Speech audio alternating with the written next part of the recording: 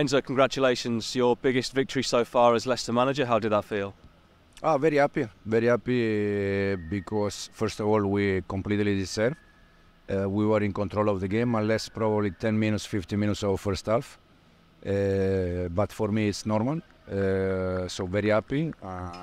We continue. Did you switch anything at half time, because that was a crazy start to the second half? No, we just because they surprised us in terms the way they were playing is something. So we just adjust the way we press second half. No more than that. What specifically did you change in the press?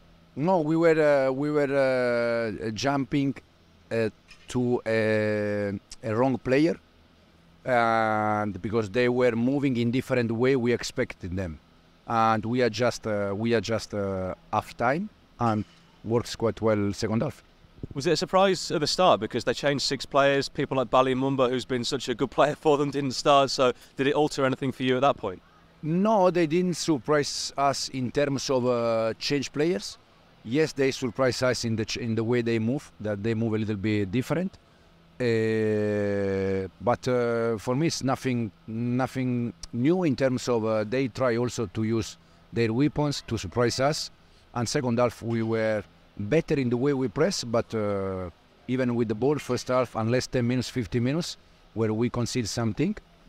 But overall, I think we completely deserve.